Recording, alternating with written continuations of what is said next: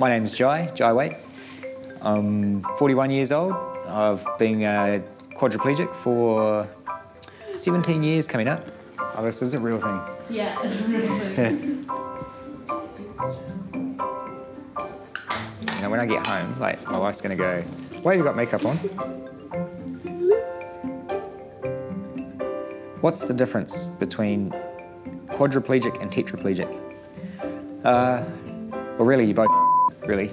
No, actually there is no difference. They're exactly the same terminology.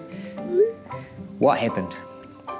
Well, 17 years ago, I was on my OE, travelling with some mates around Europe in a van going from all the Mediterranean countries, and got to Greece, and we went out to an island called Eos. Last night I was there. I was got waist deep into the water, and the night before there'd been a bit of a storm, so the surface under the sea had changed a bit. And I just went to duck dive through the wave, and just as I duck dive, went straight in and hit a sandbar just underneath the waves. And what that did is force my neck down like that and just fractured my fifth vertebrae. What was dating like when you were younger? Well, you know, if I compare to before my accident, after my accident, I think actually dating after my accident was a lot easier. Yeah, I think, you know, approaching girls or, you know, in a wheelchair, I think you're a lot less threatening. And, you know, I found like when I met my wife, it was great, and I think, you know, she never felt like in our relationship that I was, you know, we're always equal in a way. You know, I was never the big strong male, you know, because I've got some physical limitations, so I think it works well. Hey, what's your best pickup line? So, like, I mean, I've been married for like 15 years. I've had no use for pickup lines. Damn, sorry guys, no answer for that one. Where do you get information about getting support carers or carers? Well, for me, I have an agency that does all my, supplies all my carers.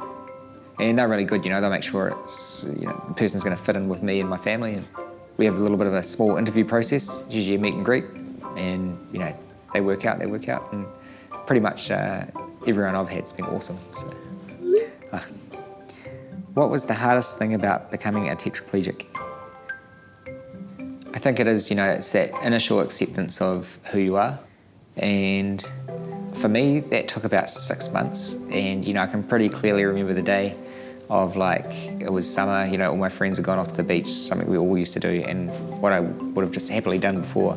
And the realisation of limitation. And I think, I mean, that there, I think, you know, I dwelt on it for a bit, but, you know, I was pretty lucky to have some people in my life at the time that kind of pulled me around and out of it. What would be your advice to someone who's recently become a tetraplegic? I would say, you know, you have to take time just to gather yourself and kind of take stock of where, you know, what's happened. I think, you know, it's all good and well aiming for, you know, all these lofty goals, but I think until you accept who you are and accept, you know, what you can do, yeah, I think then you can move on, you know, and start looking at bigger picture. Can you have kids? Yes, totally possible. I have two.